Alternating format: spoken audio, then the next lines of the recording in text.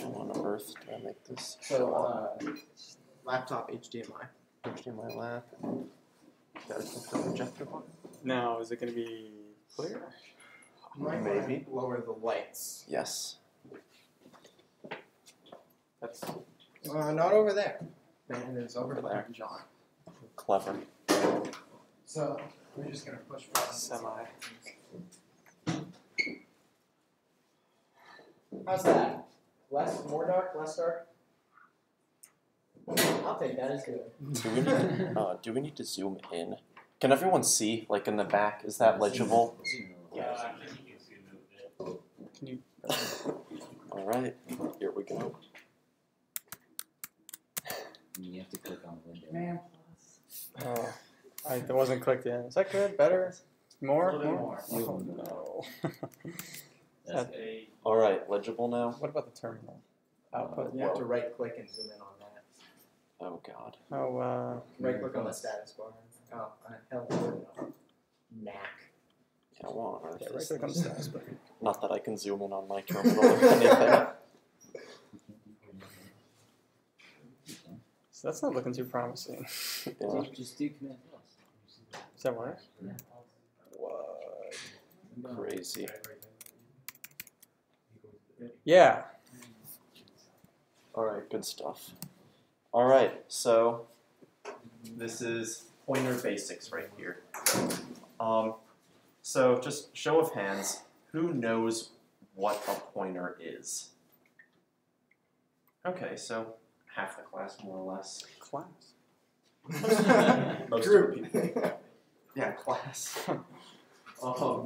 So the very basic idea of what a pointer is that it is a location in memory of where you're storing another variable. So let's start walking through the code. Hopefully we all know what an integer is, right? Okay. And that integer you can see is holding the value 5. But you know, that integer doesn't just like exist free floating in space. When you're running your program, that integer has to be somewhere, and it's located somewhere in memory. The program will store every variable, whatever, everything that you have somewhere in memory. And sometimes we need to know where that location is in memory. So the way to access a variable in memory, see the location where it's located, is the ampersand. Thank you.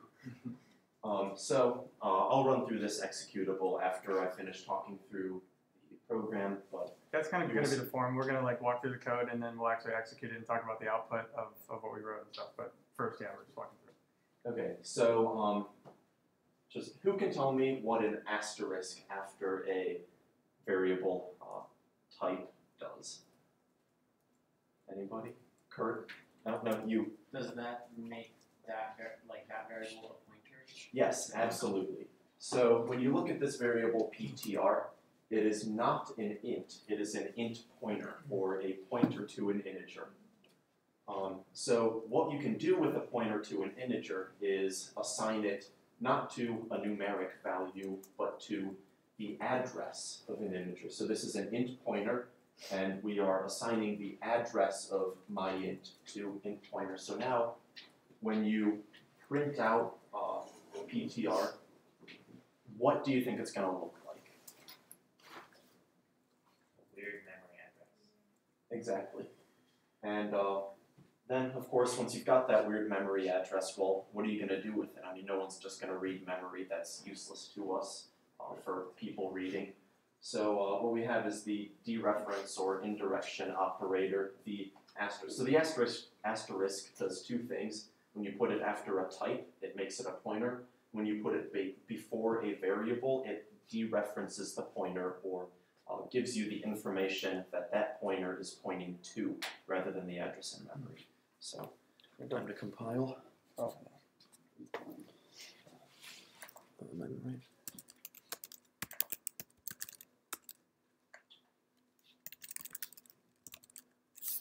Then when we run this program, it goes to a.out by default, right? Okay. Oh my god, this trackpad is sticky. hopefully we'll be able to see the entire output of the program here.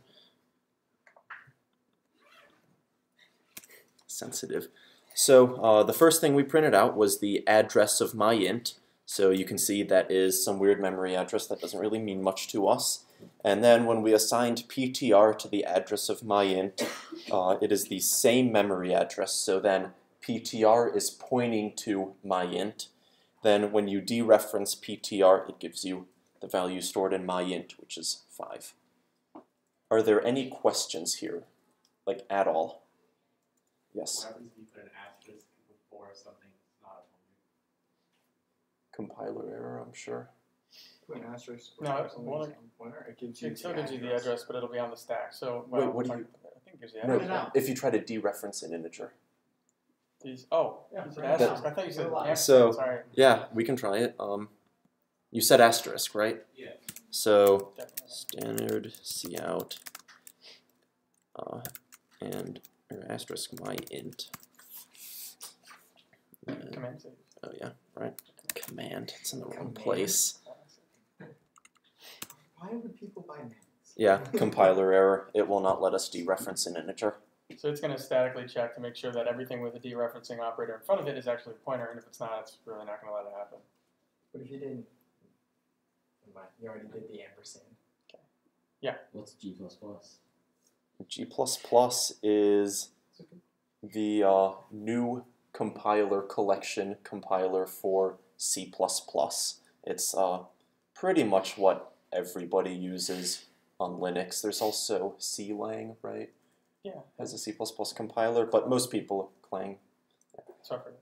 Yeah, so you've probably always done your C++ compiling in a IDE, like Visual Studio or CodeBlocks. If you use CodeBlocks, you should know that Visual Studio is available free to you as part of the UC partnership with Microsoft. So don't use CodeBlocks, download Visual Studio. But you also have the option of using a command line compiler like this. So what it does is it takes the command is G++, it takes your C++ file, and then you can output it to a file you name. The default is a.out, and then it runs just like an executable. So who here is on Windows, and who here is on a Unix-based operating system, so Mac or Linux? So for Windows, let's raise your hand if you're Windows junkies. Okay. Better than Mac. How about Unix or some Unix-based? I thought. Okay, good. Cool. All right. Any more questions on this? Do people understand how the general idea of a pointer works? Awesome. So then we are going to move on to our second example, which is just some very simple pointer operations. Things you can do with them, assignment, that kind of stuff. Mostly assignment. So start out by declaring some integers, right? We all get that. And then we have 3 pointers. One of these pointers, or each of these pointers, is pointing to one of the integers, PTR1 pointing to A. You see address of A, PTR2 pointing to B, PTR3 to C. And then we're going to print out the values that you get when you dereference the pointers. So just looking at the code, who can tell me what's going to be printed out in this section of code right here? Anybody? Yes. 1, 2, 3.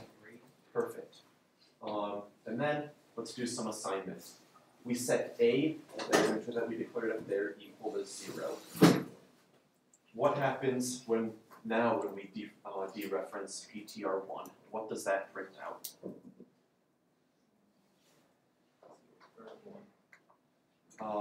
No, there's, What makes you think 1? yeah. Probably getting this confused, but you didn't change the. So you're saying we changed A, but we didn't change pointer 1, so they're kind of like what the value, the address's value that's stored, you didn't change that. So, actually that's incorrect. What PTR is going to do is print out 0. And that's because PTR1 is not holding the value that you saw in A, it's holding the address of A. So when you change the contents of A, PTR1, although it doesn't get changed at all, when you dereference it, that memory that you have that address that you have inside PTR1 now holds 0 instead of 1 initially. Does everybody get that? So when he does change A, technically he is changing that original A. So anything pointing to A is going to have that most up-to-date value. One of the advantages of pointers, really. And in this case, I mean, the demonstration is so academic that we're not really saving memory. Pointers can kind of allow us to have like some really large thing in memory, and we can just have a really small thing over here pointing to the original instead of making a copy of it. So like if you had int A equals 1 and int B equals A, they're going to be two different values. So if he changes A or changes B, they're going to be changing independently of each other. They're not going to like have the most updated value of itself. Does that kind of make sense? So B is not going to always be kept up to date with A.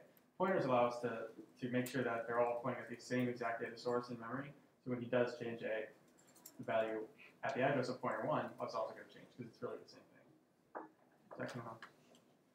And please feel free to ask questions or answer my questions, even if you have no idea if you're going to be right. Your guess helps us start a conversation. So now, second thing we're doing here, what happens when we dereference PTR2 and set that dereference equal to 4? Now, what is the value held in B after that?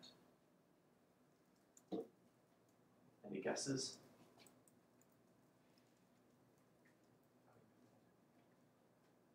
You can shout it out if you want. No shame in being wrong. 4. I guess 4. 4? That's correct. Because, so what we have here is PTR2 is the address in memory where B is held. When we dereference that, what we get is B. And then we set B equal to 4, and there it is. Does everyone understand how that works? I guess this is kind of where pointers start to get confusing. So. The key is that they are really both pointing to the exact same true memory location. So like any change at that memory location is going to reflect to anything else pointing at that memory location. So in this case, we've got B, which kind of is that sitting at that memory location. We've got pointer 2, which is somewhere else pointing to that memory location.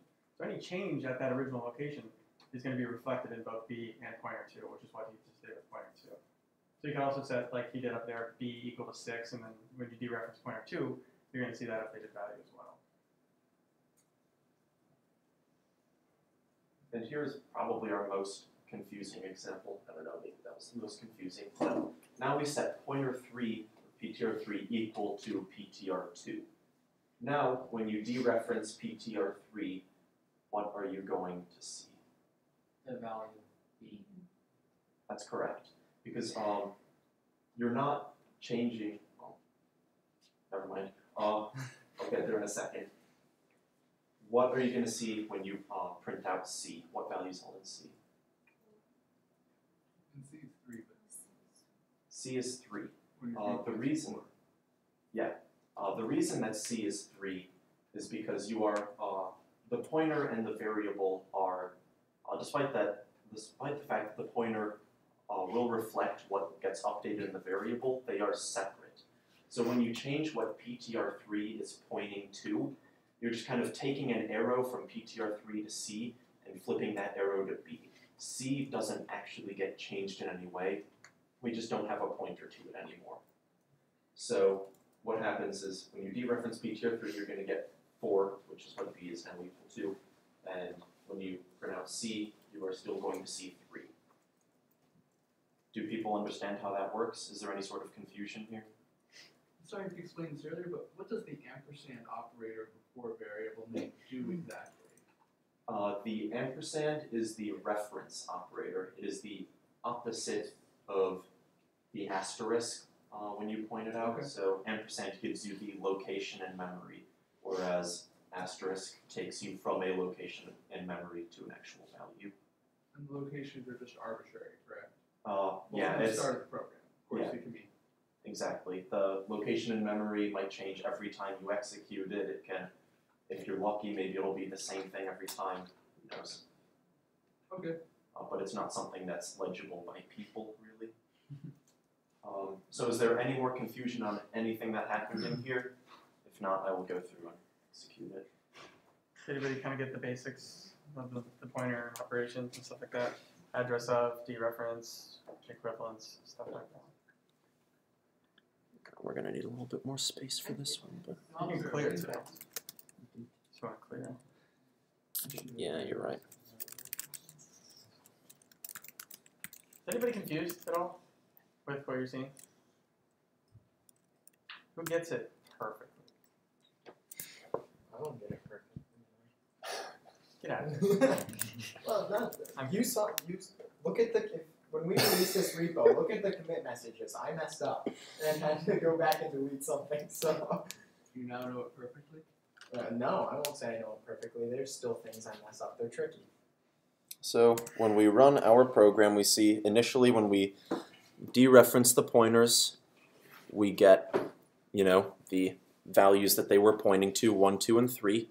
Now when we set a equal to 0, since even though the value in a changed, its location did not, and PTR1 is still pointing to the same location. Now it just sees, when you dereference it, you see a 0 instead of a 1. Then with setting b to 4, you see star PTR2 equals 4. That dereferenced PTR2 and set the value held in that location to 4, so that changed b to 4. And maybe if I drag it up, oops, oh god, no. Okay, well, there we go. Now when we set PTR3 equal to PTR2, since they're going to hold the same location in memory, when we dereference PTR3, it's going to give you the same thing that was held in B, and then C was not changed at all. Yes? So why would you want to use it? I'm gonna talk That is a about good- that at the end. That's a good We've got that question. plan. There are lots of reasons to use a pointer, and in fact, we could have an entire 10 lectures on that. A common reason to use a pointer is what Dom mentioned earlier. If you have a very large object, which do you have a basic idea of what an object is in C++? Okay, if you have a very, very large object, in C++, if you try to pass that object to a function, it's going to be very inconvenient. It'll take a long time because it has to create a new copy of that object.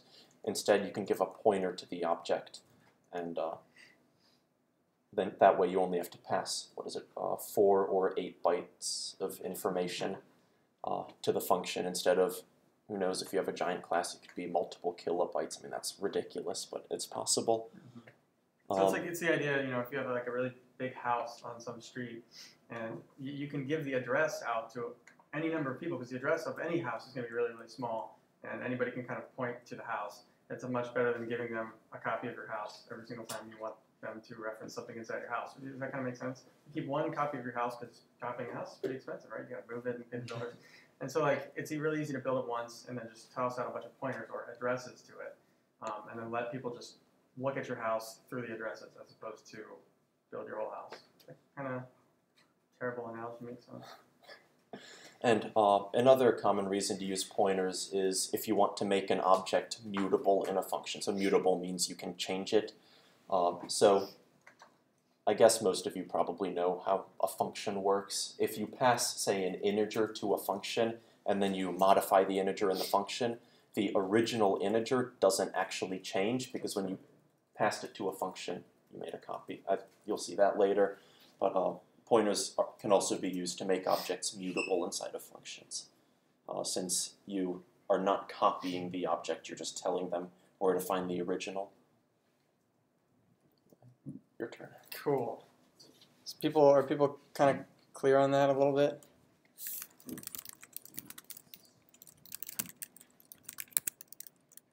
Is it O2? Yeah. Okay. Obsessive clear LS. I know. Let's see. What? Make an alias. I've done it and I never stick to it, and so I just keep doing that. Okay. So this is a really simple example. First, I want to go to Python though, really quick. Who has some experience in a high-level language like JavaScript or Python or Ruby? I don't know, just some MATLAB. Yeah, MATLAB is a very Yeah, powerful MATLAB. programming That is. language. So can someone tell me in Python really quickly what I'm doing right here? Can people see that? Probably not, actually.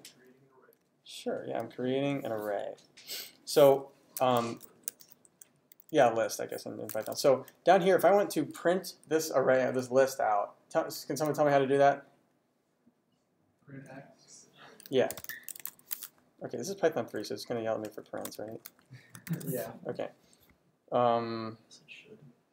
Yeah, I just didn't remember what it was. So, so if I want to print the value, right, of this list, someone foretell what we're going to see on the right side here? What are we going to see? It's going to print out exactly what you assigned it. Yeah, so we're going to see 1, 2, 3. Oh, okay, I thought I could just do it over and over. Yeah, so it's the idea that if I want to say array equals 7, 8, 9, 10, if I want to print array or just have it be returned by the interpreter, it's going to give us the entire thing. So if I have n whole elements in this array and I just want to toss around the array, it's going to give me the whole thing every time I use it. In C++, this is a lot different. And that's kind of one of the tricky things. So we talked about the operations you can do with pointers, assignments, and dereferencing, and address of, and stuff like that. Pointers have a kind of unique connection to arrays, which is a little weird. So in this case, I just want to talk about the very first line of the main function here. So we have int val equals 10, something that we've all seen before. If I want to see out val, I'm probably going to see 10 in the terminal, right, or something like that. But with the, why is that size 10? I was confused as well. Yeah. Okay, so in C++, if I wanted to define an array, first of all, I have to tell the compiler how big the array is going to be. It needs to know all this stuff at compile time, because it's not as dynamic of a language. So in this case, I say int array, and I can use the bracket operator and pass it some integer here in this case. Some integer of the length. Should be, yes, okay. So I'm going to say I'm going to set up an array of 4 elements, and I'm going to set it equal to, and inside these braces, this is the syntax for C++ arrays. I'm going to say 6, 7, 8, and 9. Now in Python, we could just print, or in C++, the analogy is see out the array, and we just get in brackets 6, 7, 8, 9, 1, 2, 3, whatever it was, the actual value of the array that we thought of when we were assigning it to that variable. But in C++, it's very different. So in this case, I want to talk about, I think I wrote this actually pretty wrong. No, you have it right. Okay. Yes. So in this case, someone tell me what I'm going to see when I see out just the array. Does anybody know kind of what happens in C++ when I do this? What's that? Error? It's actually going to let me do it. So what it's going to say is when we're doing this initial assignment, array is actually a pointer. It doesn't look like it because we're not using the pointer operator, the asterisk, when we define a type. But that's what the brackets and the integer inside the brackets are going to do. So array is really a pointer to an integer. And then we tell the compiler, okay, we need 4 spaces for integers. Line them all out contiguously, which means just write back to back on the stack, which we'll talk about the stack later. And that's going to allow me to kind of just straight up see what we have, where that array exists. So if we print out a pointer, we see the address, right? So in this case, the array keyword, or the array variable, is the address of the first element of the pointer. So if I print out array, I should get the address. Now the compiler, if I say array plus 1, it's going to know what type is inside array. So it's going to say, oh yeah, array plus 1. Well, the array has integers. Integer is going to be 4 bytes. So it's going to move over 4 bytes and give me the address of the next element in the array. And it's going to let me do that until, well, it's actually going to kind of let me do that always, but I can do that until the very end. So I start out with, this is going to give me the address of the 0th element right here of 6. Array plus 1 is going to add 4 bytes, or one size of an int, to the address of the first element, which is going to give me the address of 7, or the 0 of the first element. And then when I plus 2, it's just going to keep indexing forward. This is kind of called, this is the idea of pointer arithmetic, where I can add values to a pointer, and the compiler is going to kind of extrapolate how far to go in memory based off of the type that that pointer is of. Does that kind of make sense? So array is a pointer to an int, so if I add one thing to that address, it's going to say, oh, shift over 1 int, because what's after it must be an int also. and I can do that while I'm in the bounds of the array. Unfortunately, I can also go outside the bounds of the array and do some sneaky stuff, but we're not going to be doing that yet. So Zach talked about the dereferencing operator as well. So I can put the asterisk in front of something when I'm using it or printing it out, and that's going to allow me to go to the address and then get the value of the item at that address.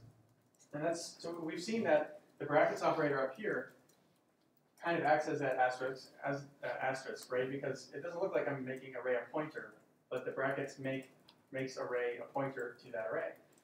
The same is actually on the opposite end too. So just like we can use the asterisk to dereference a variable, we can use the brackets operator to dereference the variable as well, a pointer.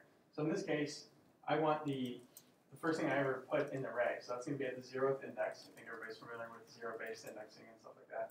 So array 0 is actually going to give me the value of the first thing in the array. So I should be getting 6. Is this kind of clear to everybody why this is happening? So it's the same thing as basically saying star array, because it's going to dereference. The bracket, when I'm using a value, is going to let us dereference that address and get the value of it. So in this case, I've stored the integer 6 there, and it's going to let me see it. So I talked about how we could use asterisk array in this case, right, to get the value at the first element of the array. So how would I do that if I wanted to keep indexing? Well, we've already seen array plus 1 doesn't just add like 1 to the address. It actually shifts me over one full type of whatever that pointer was. So I want to shift over to the next integer address in that array, and that's what that's going to give me. So if I wanted to dereference the value at the next address, I would just have to wrap this into a, or wrap this in parens and put an asterisk around it, which is exactly what I'm doing here. The reason the parens are here is because if I just did asterisk array, that's going to be computed before the plus 1. So it's actually going to say asterisk array 6 plus 1, it's going to give me 7. So it's actually, in this example, it's going to look like it worked because these are in ascending order, so that's probably not ideal.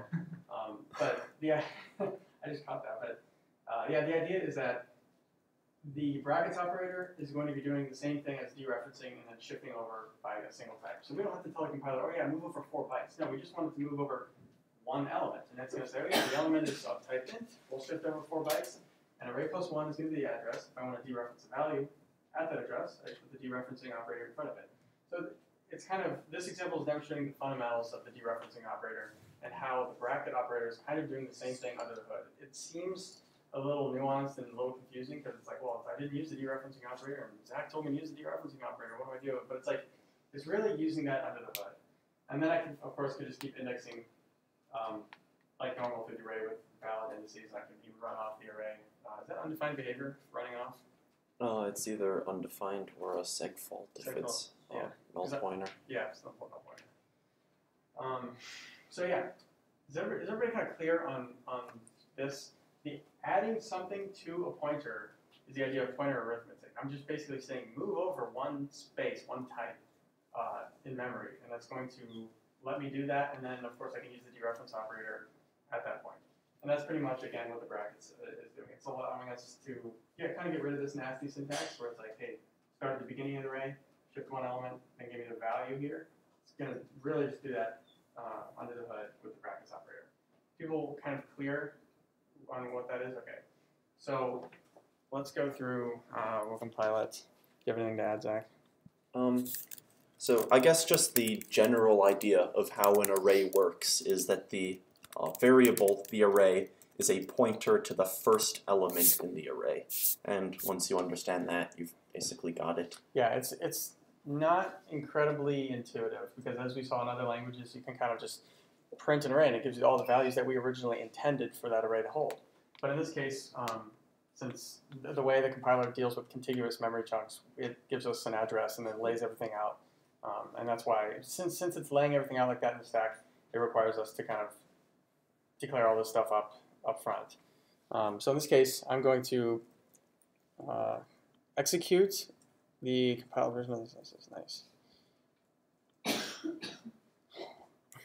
That was lucky.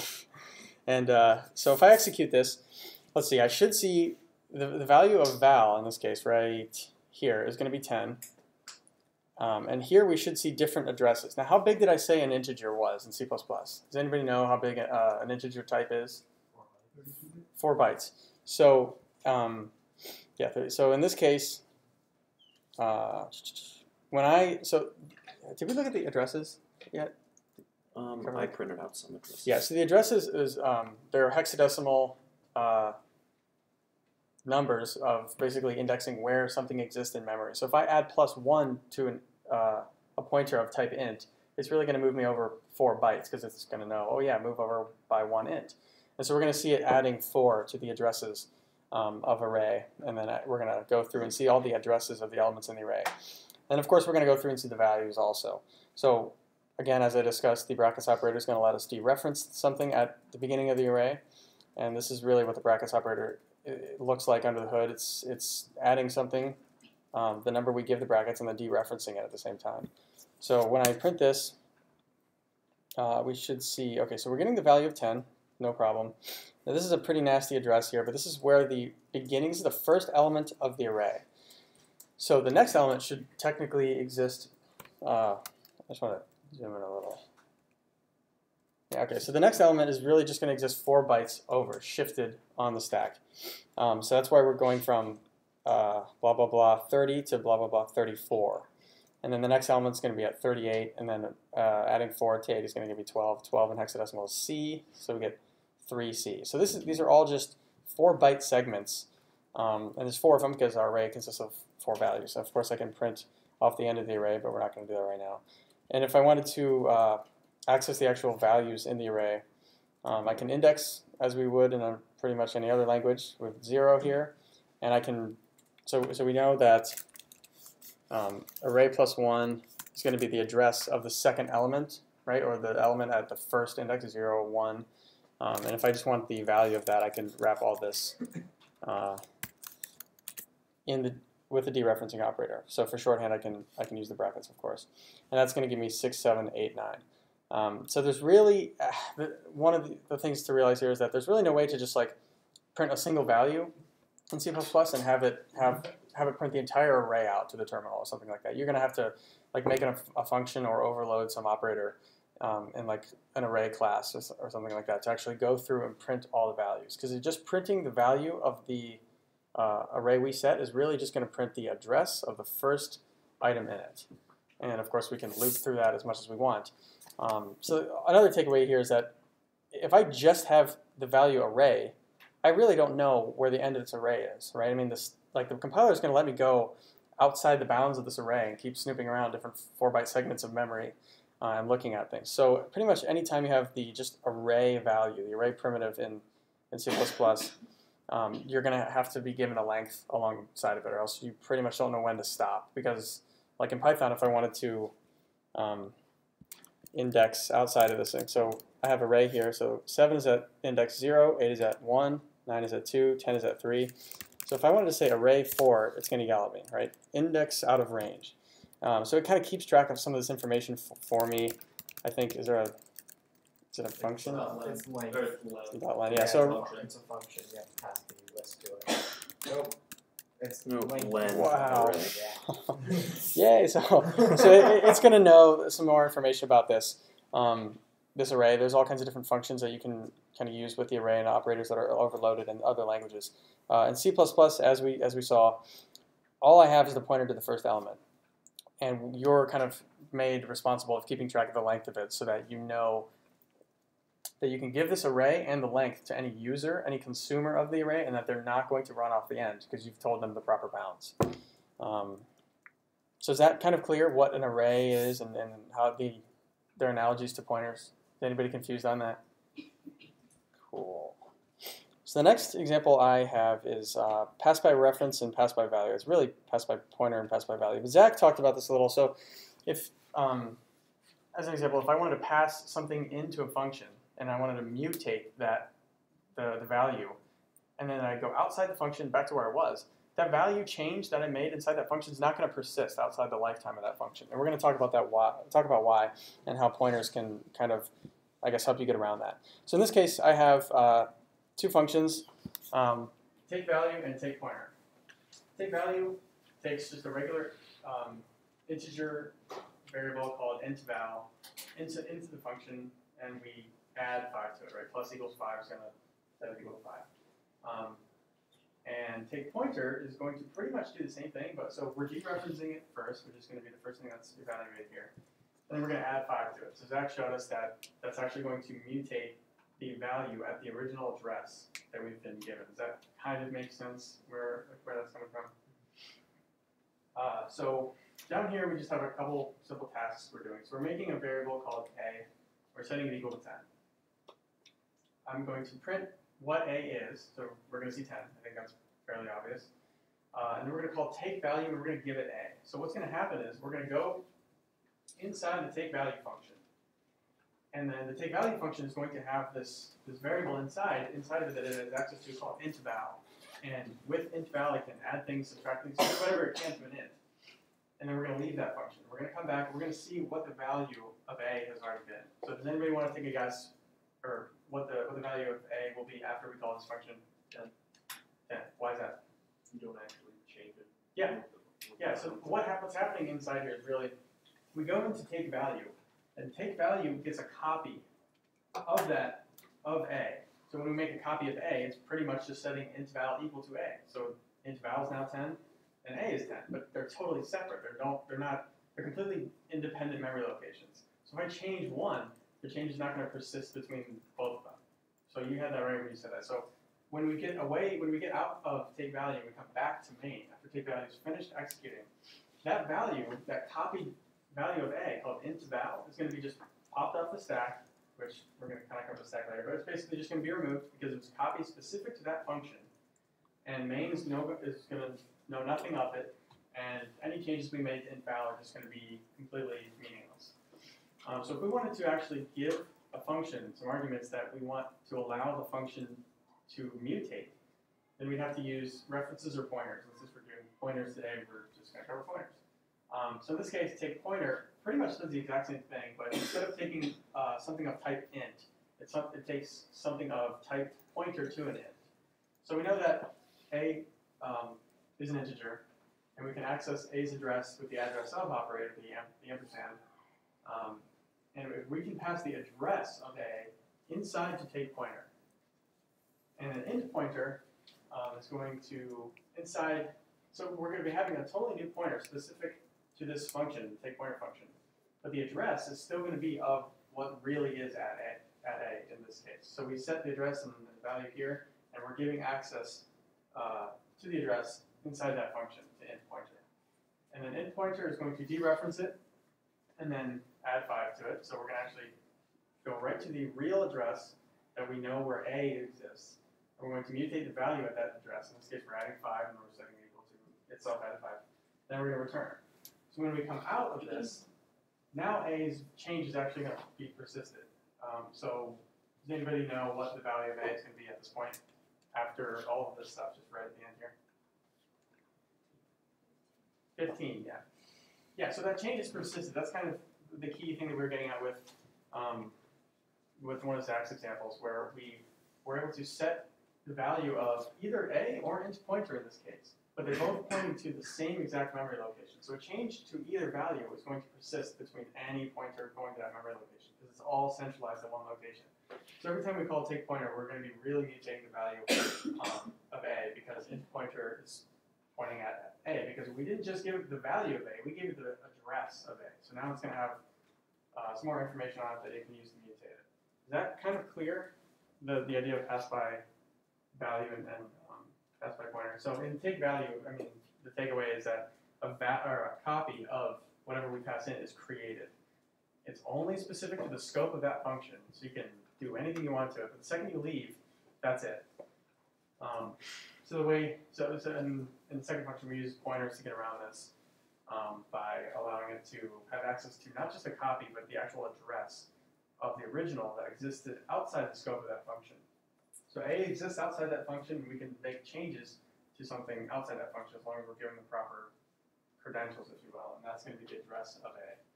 So we can mutate a in that position. Is that clear? Does that make sense? I'll go ahead and execute this.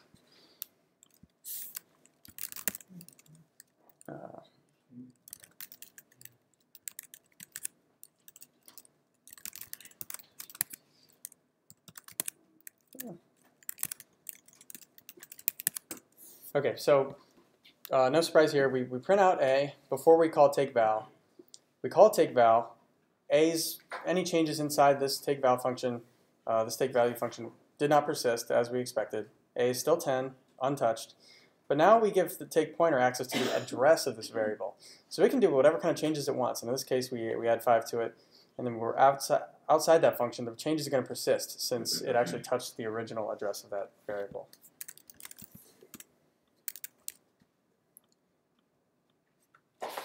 All right, so our next topic is memory management. You see there's very, very little code right there, because until we talk about data structures, which will be later, there isn't too much to say. But before I talk about memory management and how it works in C++ and C, we need to talk about the difference between the stack and the heap. Now, how many of you, show of hands, know, are very confident that you know the difference between the stack and the heap? Not very many. That's expected. So the stack and the heap are both, oh my god, what is the noun that I would use to describe them? They're both just places that your operating system, yeah, they're both blocks of memory that your operating system will use to store memory. But they work differently. Dry erase. I don't even know what I That's draw. why I turned this on. I don't know if you want to do some paper. Well, the general idea is, I don't know what I draw, but I'll take it just in case. So the stack is where most memory that you will allocate goes. And if we look at, say, any one of these other files, like this one right here, all of the memory that we allocate in this, so memory gets allocated every time you declare a new integer or a new pointer. Really, anytime you make a new instance of anything, you allocate some memory, and that memory is going to go on the stack. The way the stack works is the compiler, or the operating system, puts the memory on the stack when it gets to that section of code, and once it goes out of scope, it's popped off the stack. Pretty simple. The idea behind the stack is that the computer handles it for you. You don't need to worry about it. You've probably heard the term memory leak. If you don't delete memory that you've allocated dynamically, it's a leak, but none of this will leak because as soon as it goes out of scope, which happens when you hit this bracket, the operating system knows to take back all of the memory that you gave the program. So the other place your computer has memory is the heap. It is still RAM memory in exactly the same way, but you allocate memory on the heap using the new keyword. What the new keyword does, maybe you've seen it before, is give it a type. In this case, we're giving it an array of integers of size 5, and it gives you a pointer. So say we wanted to make a new string. The variable here would not be of type string, it would be a string pointer. What the new keyword does is permanently allocate memory for you. That means even when the memory goes out of scope, so when we hit this bracket and the program's done, it doesn't happen on modern operating systems, but the computer does not know to take back the memory. You have specifically told the operating system that, no, this memory belongs to me, you can't have it back until I tell you. And that is not, so it'll cause memory leaks in programs if you don't delete anything that you allocate with new. But in modern operating systems, they know to take back memory after a process ended. But if you're ever working on embedded systems, like the kind of computer that would go in like a dishwasher or something, this is something you need to be very careful about. Of course you need to be careful about it all the time because nobody likes a program that suddenly is taking up 7 gigabytes of RAM. But actually operating systems and embedded systems do not know to take back the memory on their own, and you'll actually have to turn them off and back on to give back the memory because RAM is reset. It loses power. So, walking through this real quick, the new keyword, I already went over this. Who can tell me what the new keyword does? In the back. Allocates memory on. Perfect. So now, after we've allocated that array, we now own the memory space for 5 integers.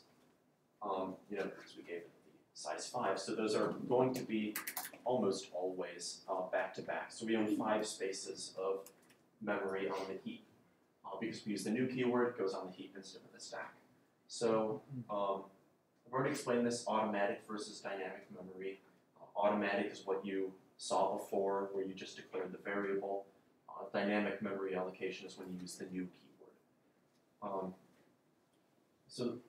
Because we own the memory, we are responsible for giving it back to the OS using the delete keyword, because we don't need the memory anymore, and if we keep it sitting around there, we will lose a reference to the memory. But if the program's still going on and the variable that allocated the memory is out of scope, even though we don't have a reference to the memory anymore, we still own the memory, so that's just more memory that your process takes up and the operating system can't have back.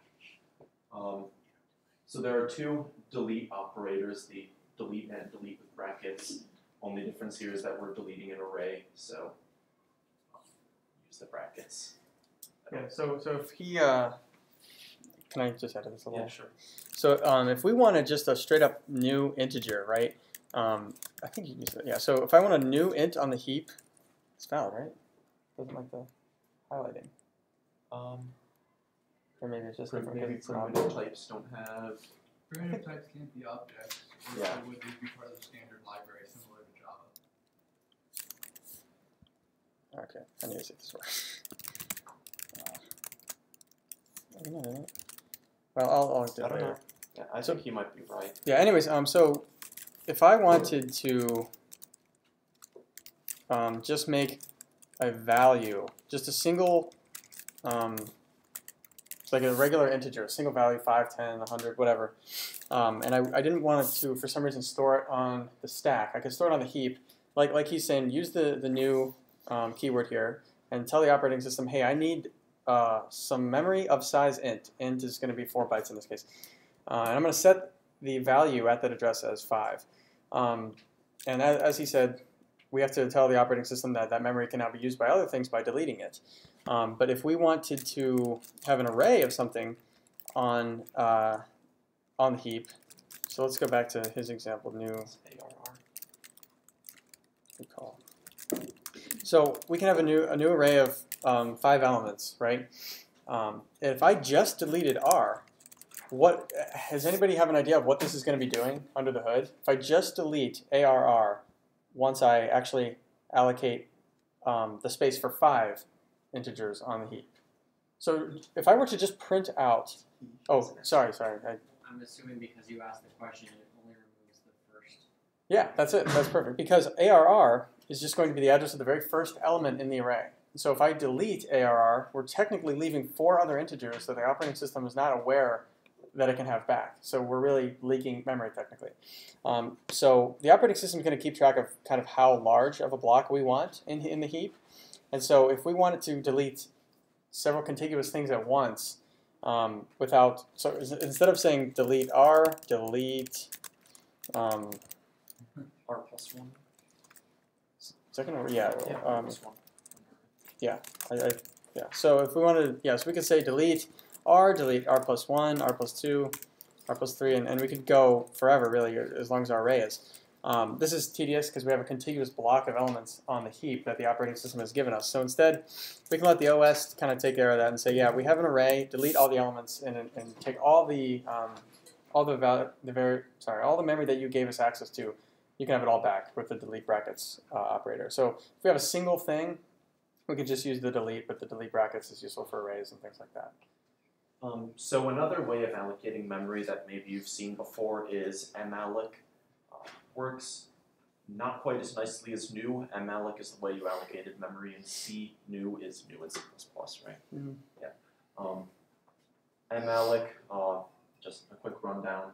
Instead of just writing the new keyword like that, it's a function. You pass in. The parameter takes is how many bytes of memory you want. Do you want me to do it? Yeah, write it out. And can I pass it an int? I don't know how that, or just 4. yeah. and then you tell how many bytes you want, and it returns a void pointer, which is a pointer of no type, basically, that you can cast to. Well, you need to actually get the reference. You can delete it and free it. Oh yeah, that makes sense. But yeah, that's just another way of allocating memory. You probably won't see that as much anymore, and you never use it with an object because who knows how big an object's going to be. But you can use it too. So let's talk about free. Well, and then the equivalent of delete for when you use malloc is just free. So free and whatever you want to get rid of. So in C++, you're going to be using new, new and delete, whereas in C, I mean, you could use malloc and free, but it's a little nastier.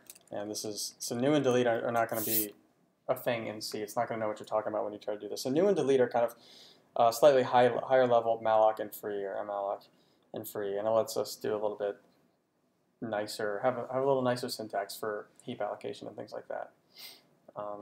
So I know right now it's probably really hard to see what the hell the point of dynamically allocating memory is.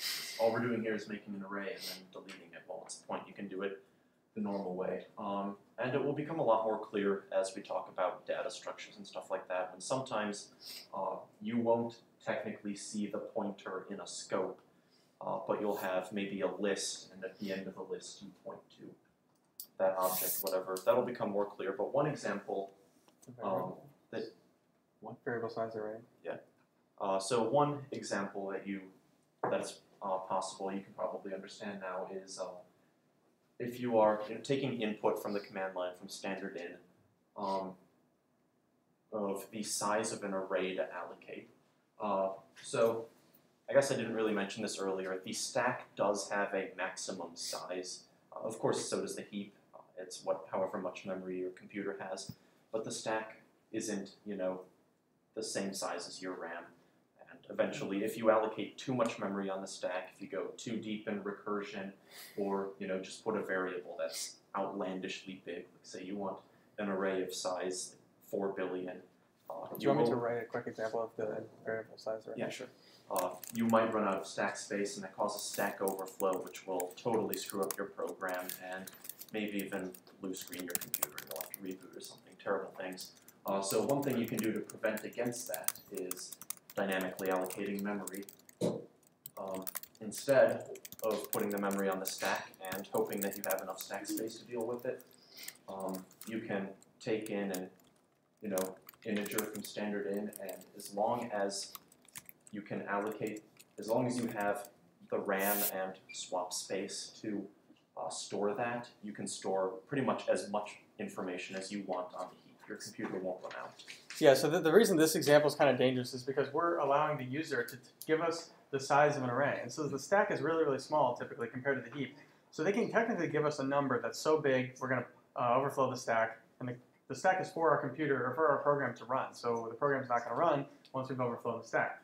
So if we want to make something really, really big and be really secure about it so that the user can, so we can guarantee that the array is going to fit and not make our program break, then... I don't think that even compiles in C++. So it'll compile, you just hit a seg fault when you try to run it and it doesn't. Yeah. What? It'll hit a seg Yeah, you fault. can't use that. That's not that C++. Why? I think you can. Run it. The seg fault is because it doesn't know how to handle this too much memory. That, Well, if I give it not enough or not too much. I didn't think you could dynamically declare array sizes like that. Yeah, I think you can. No, it's A, right? Yeah, no, that definitely works. Huh. You can have variable size arrays on the stack. The danger is that you can overflow the stack, unfortunately, like pretty easily if you give it something too big, because the stack is really small and it's supposed to be really quick because it's trying to make our program run fast. So the heap is like this big, slow blob of memory that we can just throw anything at or keep anything at. So if I wanted to have a humongous array that is not going to be dangerous to my stack, this is where the heap comes in. So we still want to have the size of the array that we want. And then we want to say, okay, I want to have Oh, how's this gonna work? Array asterisk, But for the new size. Equals You zero. constructed Int the same way. or int pointer array. Oh, yeah, equals that's new right. Int.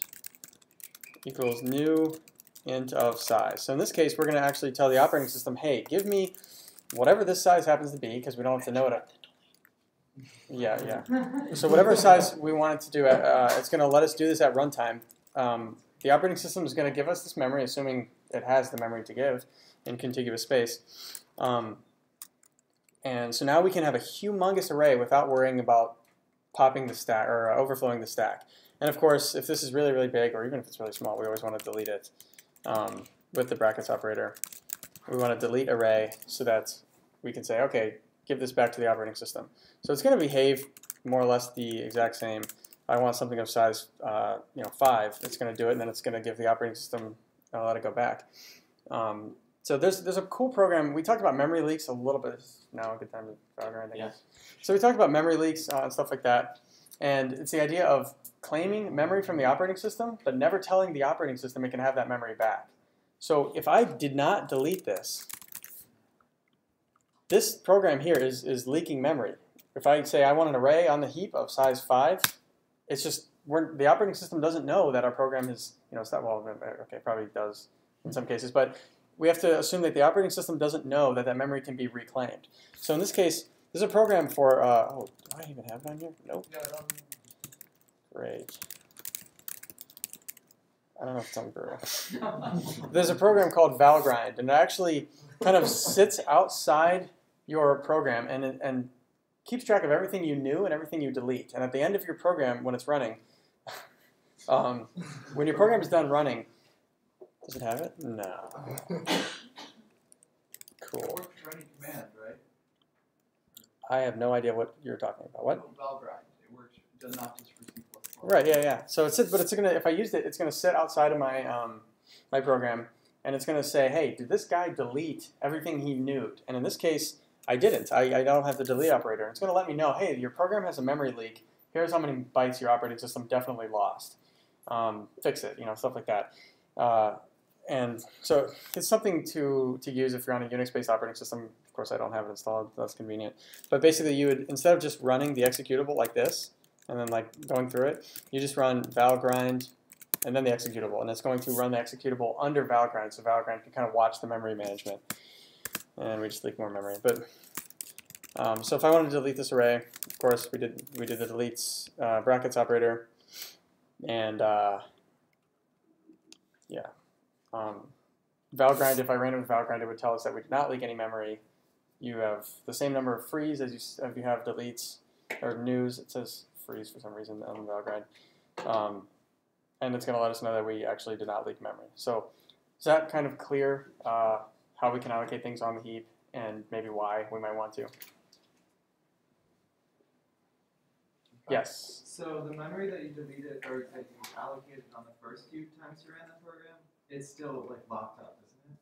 Yeah. On a modern operating system, probably. No, your computer's okay to handle it. Your computer knows when a process ends, and modern operating systems are smart enough to say like, oh, well, this process allocated these blocks of memory, so when it's done, that this is what I should reclaim when the process is over. But typically, you never want to assume that the operating system knows unless you explicitly tell it. Put the burden of freeing that memory on you, not the operating system. Let's say you go to co-op and you're working on this big program that runs for 2 hours at a time, sometimes longer. If you put a memory leak in that, it won't catch that. And that's where these memory leaks really come into play, is in the bigger applications and things that have a lifetime. Yeah, some servers never stop running. Yeah. So if you have a server that never stops running and every hour it leaks 4 bytes, you give it enough time and the operating, it's just going to crash. The computer's going to crash, it's going to have to reboot, all the memory's going to be reclaimed, and your server's down for depending how long Until it you takes. notice. Yeah. So memory leaks are important to catch, even if it doesn't matter too much in your little programs like this. If you're ever working on, an actual program that'll be up for longer than 2 seconds, you do need to be very careful about memory leaks, because you can very quickly lose all of your RAM. Any questions? What happens if you run out of stack repeat? If you what? If you stack overflow? If you run out of it? Yeah. You're gonna. I've never tried. We did it in data structures. I can't remember. I don't know. You get an error, your program stops. Like that's it. Yeah. Do you get a seg fault? It's a seg fault. If you'd like to try to declare an array that was too big, you get a seg fault on the stack. On the heap, it's hard. Well, I don't know what happens if you run out of memory on the heap. Never tried. Yeah, I mean, it's probably the same as a memory leak. Your computer would just stop working. Yeah. Spin up a VM and try it. Or don't. Don't do it on your native operating system. Okay, you ready for me to go on? Do we have time? Do we want to?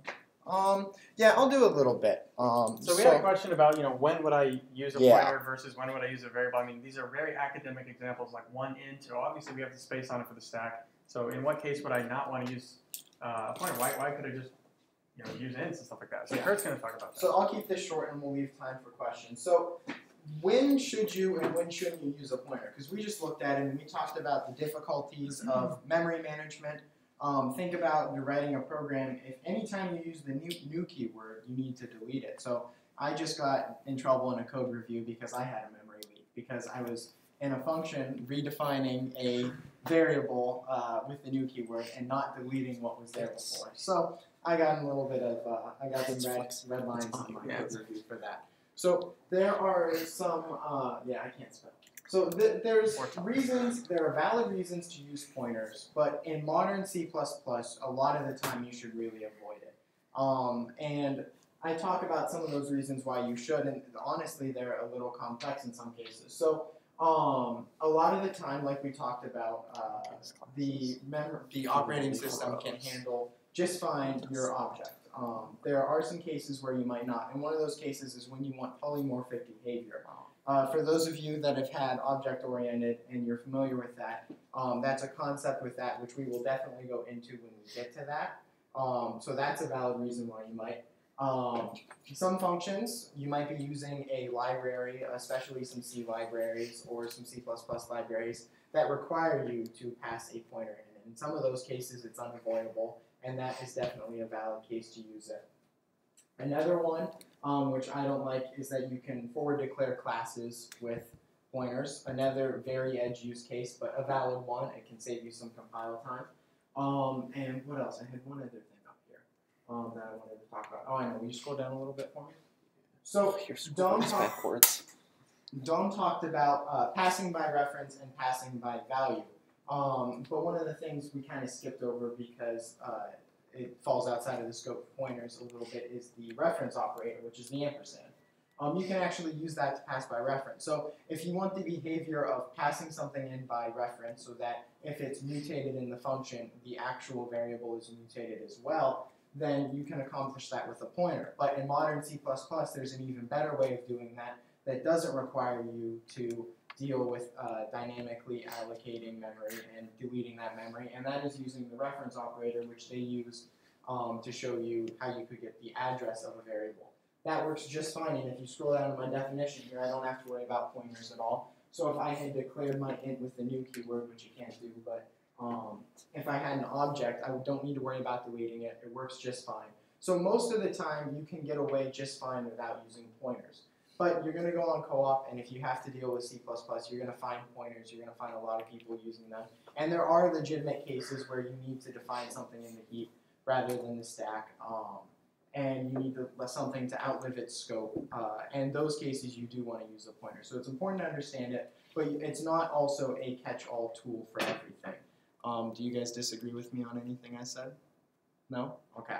So without further ado, it's 7:07, so we did pretty good on time. So if you have feedback on this, I am more than happy to hear it. Come up and talk to me if you don't want to say it in front of everybody. If you have questions, you can ask them in a second or come up and talk to us after. We are happy to answer your questions.